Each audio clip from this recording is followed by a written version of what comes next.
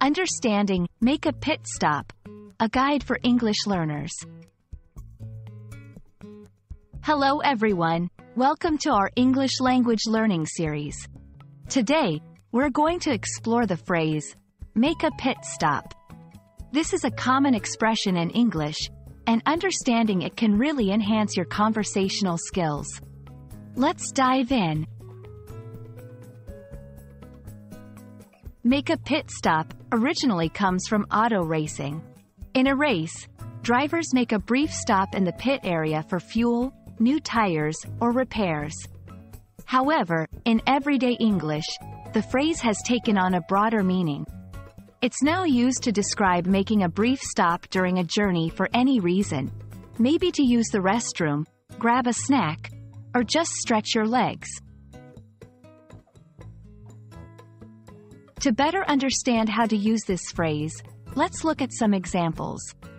1. We've been driving for hours. Let's make a pit stop at the next rest area.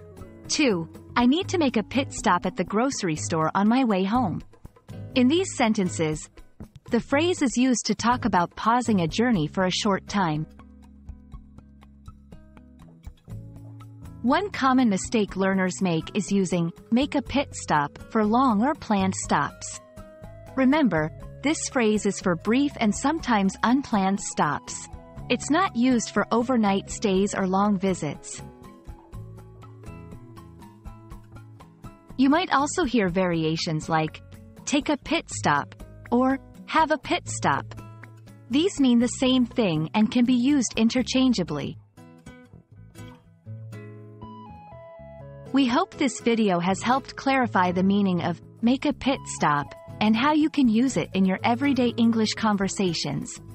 Remember, learning a language is all about understanding these small nuances. Happy learning, and see you in our next video.